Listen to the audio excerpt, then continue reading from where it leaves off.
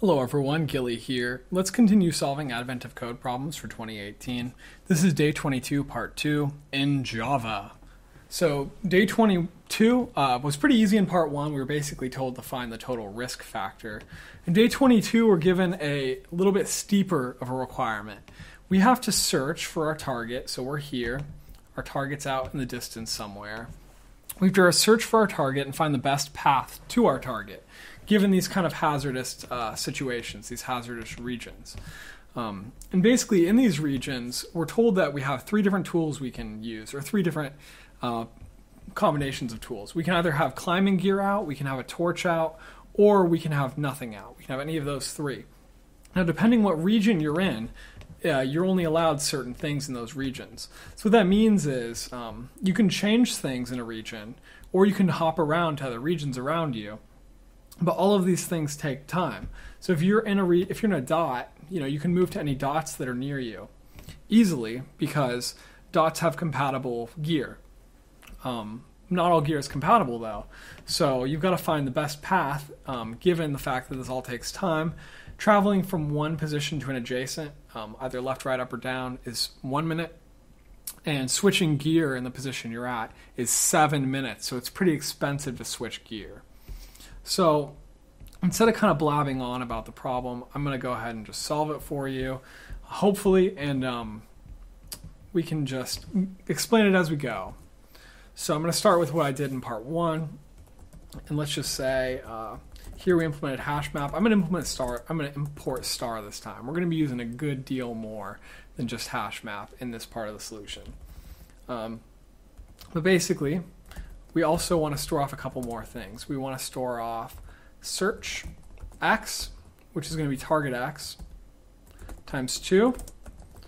Search y, which is going to be target y, times 2. So basically, the problem states that we can step over the boundaries. Like you'll notice here, for example, x gets beyond the target in the y direction. So we can do that in this problem. Y times 2, well, I don't know. I just tried it and it worked. And then I tried to narrow it down and times 2 was the right amount. I kind of got lucky there a little bit if I'm being honest. But basically, if x is your search space, x has to be 28 for this to work. If you make it any lower, it won't work. So you have to go as far as 28 out in the x direction. All right, so I'm going to change a couple of things about the previous solution. Because I'm going to use these erosion values in other places, I'm just going to make them into a string to integer, which will kind of simplify things a little bit. And then I'm going to use a key to kind of summarize them. So private static string key. So given an x and a y, I'm going to return x.toString plus, I'll just stick an underscore between them. You can have number confusion if you don't do that, like 11 and 1 would look like 1 and 11, which is no good. Y to string. All right, so that's what our key is going to look like. And then our erosion level function gets simplified a little bit, which is kind of nice. The key is just going to be the key of xy. So if our key is not contained in the erosion levels, then we're just going to go ahead and put it. So put key, and we don't need to use nested maps anymore. We can just say the value. So that's going to be this thing right here. And then we can just get back value at key. All right, that's pretty nice. Now our geological index stays the same. However, after this problem, I have something I want to ask anyone who knows something about Java about. I had a big problem in this one, and I spent a long time trying to troubleshoot it, and it turned out to be something very, very subtle. So I have a question for any Java aficionados out there, if that's the right word. But basically, I'm going to now explicitly talk about risk. So if you're a Java aficionado and you'd like to hear that question, please skip to the end. Return erosion level, hopefully I'll remember, at xy modulo 3. So that's the actual risk value. All right, so let's go ahead and make some other kind of little helper functions. I'm going to make one called possible tools, which given an XY will tell us in an array of strings what tools are possible. So if the risk, and this is just all specified in the problem, if the risk is 0, that means we're in a rocky region, I believe. And if we're in a rocky region, there might be a cleaner way to do this in more modern versions of Java. I don't remember. I've been doing a lot of C#, so I don't really, my Java is not prime, as I learned today. So if it's 0, we're going to do those possible tools. If it's 1, our possible tools are climbing gear or neither. I'm just using characters to represent these. Otherwise, it's got to be 2, and we have to have the torch or neither. All right, nothing too wild. Okay, so basically what we're going to do to solve this problem, what I ended up doing was I ended up treating this whole thing like a big old graph. And in this graph, you could move from this region to neighboring regions if they supported the tool that you were on in that region. Or you could move from this region to the other possible tool or back. So basically what I'm going to do is I'm going to build up a graph that kind of represents all those different edges, all those different nodes and edges, and then just do a good old-fashioned Dijkstra search on it. I think I did a Dijkstra a few days ago, or the solution for a few days ago. But basically what we're going to do is we're just going to use strings because Java doesn't seem to have first-class tuples, which is always something I really miss when I don't have it. But anyways, we're going to say format node, and we're just going to take in, my Python was showing for a second there. We're going to take an integer x, integer y, and a string of the tool you're at. And what's that going to look like? Well, it's kind of going to look like our key up here, honestly. Except we have a little bit extra. We got to add a tool on the end. So a node is just going to be the combination of x, y tool. That's how we're going to represent them all. Now let's also make a little function to insert an edge into a graph. So private string void insert edge into a hash map, which is going to be our graph. So it's going to have a node, and that thing is going to also have a hash map of nodes, which are strings, and integers. So our graph is going to be a mapping from a node to the nodes around it, and the node around it is going to also have the weight of that node tacked on. That's just going to be our graph. And then we'll take node 1, we'll take node 2, we'll take a weight. All right, nothing too wild. So if not graph contains key, so if node 1 hasn't been seen yet, we got to be safe, and we got to say g.put at node 1 new hash map. And then at that point we can say g.get node 1 dot put node 2 weight. Okay, and basically we're going to do the same thing for node 2. This is going to be a bidirectional insert, so it's going to say node 1 maps to node 2 and node 2 maps to node 1 because you can go in either direction, and there are reasons to backtrack in this problem, which is interesting. So if G doesn't contain 2, then we're going to put 2, a new hash map, and then when we go down here, we're going to put 1 in a value under 2. All right. Next, we're going to need a way to represent a point. And basically the reason we need this is because Java doesn't seem to have a tuple. It looks like you can use some things that are out there, but it turned out just to be easier for me to define this. So integer x, integer y. I also didn't remember having to make this static to be able to use new in this class. I thought that was really interesting. C# is definitely a little different than Java, no matter what people say. Point x, y, and we're going to say this dot x equals x, and this dot y equals y, and that's all. Oops. This dot y equals y. And that's all our point is going to be. Pretty straightforward, just a bag of data. So now why I made this was I want to be able to do things like say private static list of point. I want to be able to return a list of these things. For example, around an XY pair. So to do that, it's pretty straightforward. We're going to say a list of point, which we'll call results, equals a new array list. All right, and then we're going to say things like if the erosion levels, so if it's in the bounds of the things we care about, the problem tells us we can't step below 0 in any direction, contains key. And what's the key? The key is going to be x minus 1y. And that's one of the reasons right here that I made the key just a string, because this reads a lot better than the alternative. Add new point x minus 1y. So that'd be an example of one of the things that could potentially be around a point. We can also have x plus 1y. We can also have y minus 1 x. Or I guess it would be x, y minus 1 if you're talking about it in the order that these points come in. All right, and then in the end, we're just going to return results. So that'll let us get the points that are valid around a given point. Okay, and then later we're going to have to do a Dijkstra search, but I'm not going to do that right now.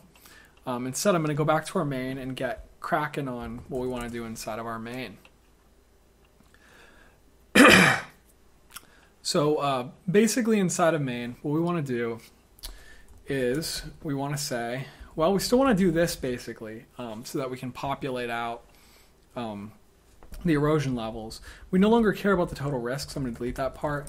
And instead of doing up to targets, I'm going to do to search values, just to give a little bit of a buffer around, a double buffer, in fact. And we don't actually care about doing modulus anymore. So basically all this is doing is looping through our search space and filling out the erosion level memo table. That's it. So then we're going to build up a hash map from string to hash map of string integer. Pop quiz, what's this? Yep, that's right. It was one of our graphs. That's just going to be a new hash map. That is good job. Good quizzing. What we're going to do is we're just going to research the exact same search space. Nothing too wild there. So let's start with our loops here. I know this is kind of ugly. I'm sorry. It probably pains you if you're a better Java developer than I am. But that's okay. String tools are going to be the possible tools at x and y. And at any point in any time, we can navigate from ourselves back to ourselves, switching tools at a cost of 7. So insert edge, graph, format node, x, y, and that'd be tools at 0.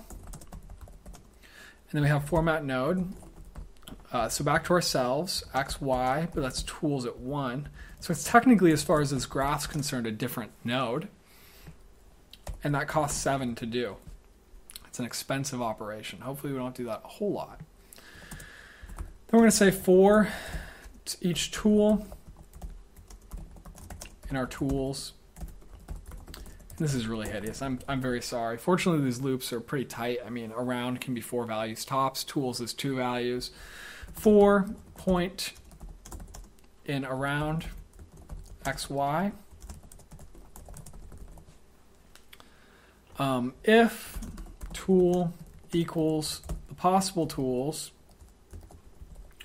at point.x, point.y, 0, or if the tool equals possible tools at 1. So in other words, if we found a neighbor whose tool matches the possible tools that we're looking at, if we find an intersection between the possible tools, then we're going to do another edge insert.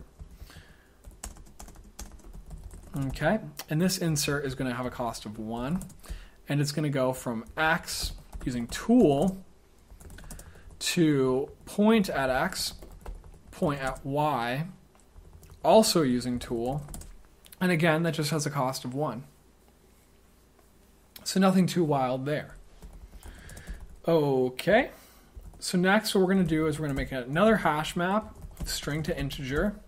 This is going to be the return, the distances, the min distances, which we're going to calculate using Dijkstra. Dijkstra's famous algorithm.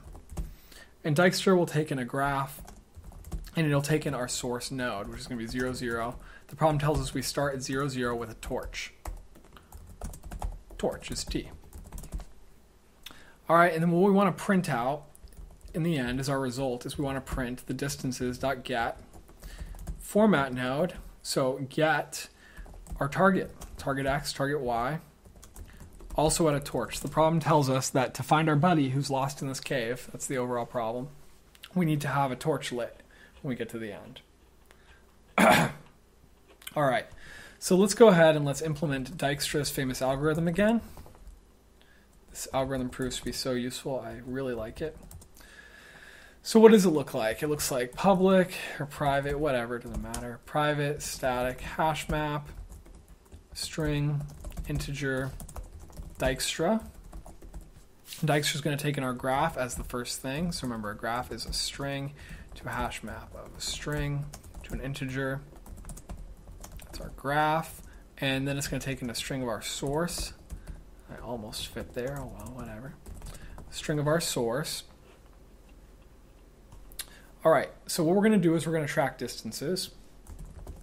So that's going to be a hash map from string to integer. Dist equals new hash map. All right, and in the end, we're going to return dist, of course.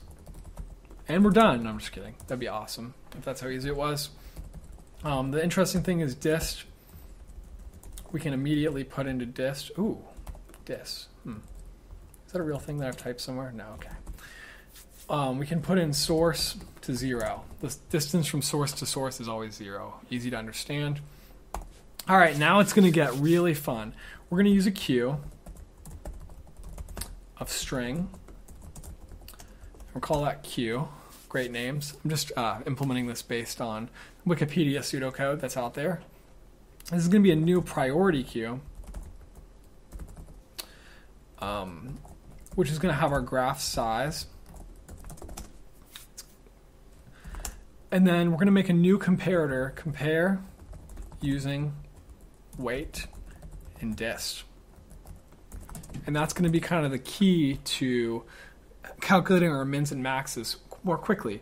If you remember a couple days ago, I think it was day 20, I used Scala, and I just kind of brute force searched for it, and it was good enough for that problem. For this problem, it is certainly not good enough. And then I'm going to use a hash set of string to track what we've seen so far. This is probably unnecessary, but I did find that it sped up the solution a little bit, so I'm going to do that. And then what I'm going to do is I'm going to say for string v, this is just kind of the initialization part, key set. So for each vertex, for each node in the graph, if not v equals source, so for each node that is not the source, dist.put v integer dot max value. So in other words, for every node that's not the source, as far as we know, it's infinity away from the source. We're not going to use infinity though, we're just going to use integer max value for now. Q.add v.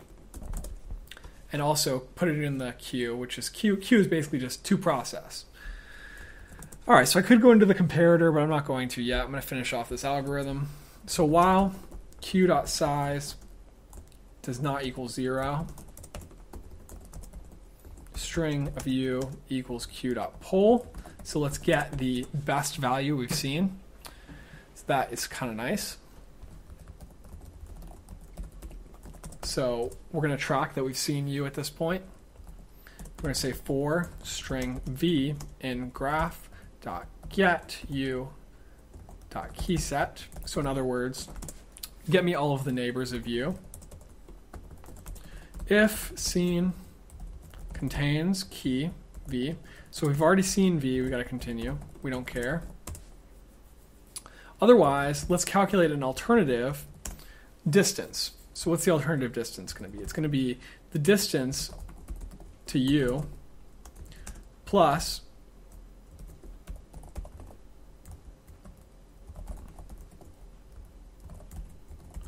the distance from u to v. If you look at Dijkstra, that is the kind of the heart of it right there. That calculation is what figures it out. I forget the actual intuition for that. I kind of just blindly implemented this, but I plan on kind of studying up on it a little more after the season's over. So if this distance that we found, this alternative distance, is better than the one that we currently have, then we'll track it. And we will add it back. We'll add v, the neighbor, back into to process. So we're going to say later, there might be something better for this guy, so try it again. Okay, and that's all looking good so far. So let's go ahead and let's write our custom comparator. So that's going to be a public static class, compare using weight. And this is going to implement comparator of string. So this is a custom comparator on strings, kind of cool. Private hash map, string, integer, d. So these are just going to be our distances. So public compare using weight. And we can take this distances in.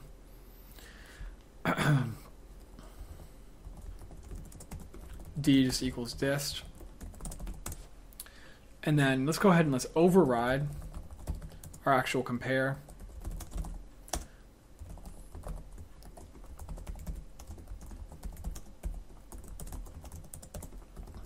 And for the intents and purposes of this problem, we're just going to say if d.getA is less than d.getB, A is less than B. Otherwise, A is greater than B. All right, so that'll work for this problem. We'd probably want to implement the zero case as well. We can't just use subtraction here because we insert a bunch of max value onto the integer, which would make us overflow if we tried to do things inappropriately. So that's no bueno. But anyways, that should be it for our comparator. That should be it for everything, I think. So let me go ahead and let me run this and see how I did. So this is day 22, part 2. And I got a couple of errors. That's good. 58 is the first error, so let's see if I can just look at it and figure out what's wrong. Return new string. I don't see anything obvious at first. Let me see, what's the error actually saying? 58, private string void insert edge. Oh, that's a different line. Oops, 58's here. Private string void insert edge. This should probably just be private static void. All right, let's try that again. If scene contains key. Scene dot contains key. It should just be scene dot contains. On sets, you just ask, does it contain? Because there's not really a key value pair distinction. But anyways, if we run it, we get 168, which is the correct answer. So for those of you Java aficionados who stuck around with me, in part 1, I originally implemented it saying this.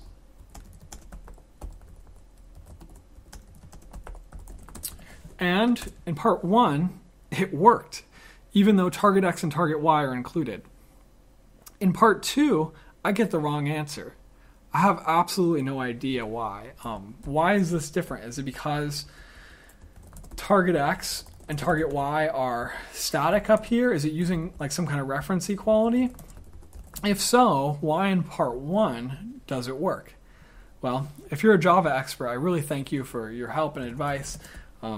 This is probably kind of making you cringe a little bit if you're familiar with better ways of doing things in Java, but hopefully you enjoyed this somewhat.